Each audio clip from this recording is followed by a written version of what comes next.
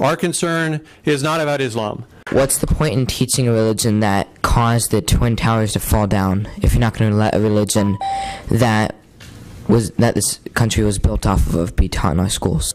Last week, Newt Gingrich called Sharia law a mortal threat to America because Sharia requires that it be dominant and be recognized as the law of the land. Sharia prohibits women and non-Muslims from voting in elections. Sharia denies equality for women. Sharia prohibits freedom. Islam coming into our schools. There is no talk of Hindus or any other religion because at least the other religions don't teach hate. They don't teach God is ashamed of women, that they need to be covered up like pigs in a blanket. They don't teach jihads toward people who don't agree with them. And it's beautiful. But when you hear the translation, oftentimes they end the call to prayer with, "Kill the infidel." Now, this is not the kind of attitude we need to allow into the school system. All over Europe, we have seen how Islam has been taking root in our societies very rapidly. They have a clear strategy of doing that. Therefore, no Sharia law classes in our Hillsborough County classrooms, period. Islam is not a religion of peace. They are a religion of jihad, and in the Quran, they teach it is okay to lie to the enemy. And guess what? Any Muslim, any person who's not a Muslim, is the enemy. Coexist, oh please. We do not condone nor support the murdering of gay people. Neither do we support the execution of female adulterers. And we most certainly do not allow your honor killings of wives and daughters, for whatever reason. But extreme Islam's most basic tenets and goals is at its core a nullification. That the people who speak to our students do not promote Islamic terrorism, Sharia law. The punishment prescribed for it in the Sunnah is execution. This justifies honor killings, which are occurring more and more frequently in the U.S. when a daughter of a Muslim family begins to become more Americanized.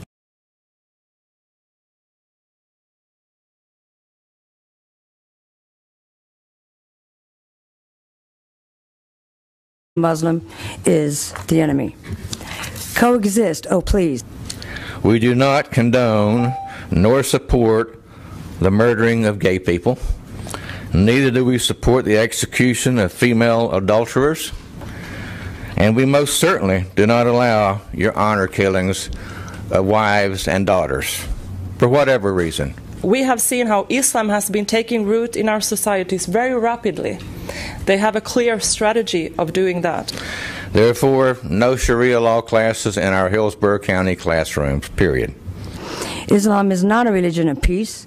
They are a religion of jihad, and in the Quran, they teach it is okay to lie to the enemy. And guess what? Any Muslim, any person who's not, they don't teach jihads toward people who don't agree with them. And it's beautiful. But when you hear the translation, oftentimes they end the call to prayer with, "Kill the infidel." Now, this is not the kind of attitude we need to allow into the school system. All over Europe,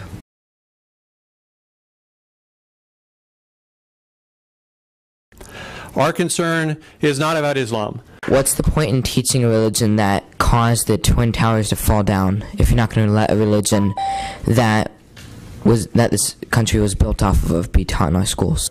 Last week, Newt Gingrich called Sharia law a mortal threat to America because Sharia requires that it be dominant and be recognized as the law of the land. Sharia prohibits women and non-Muslims from voting in elections. Sharia denies equality for women. Sharia prohibits freedom.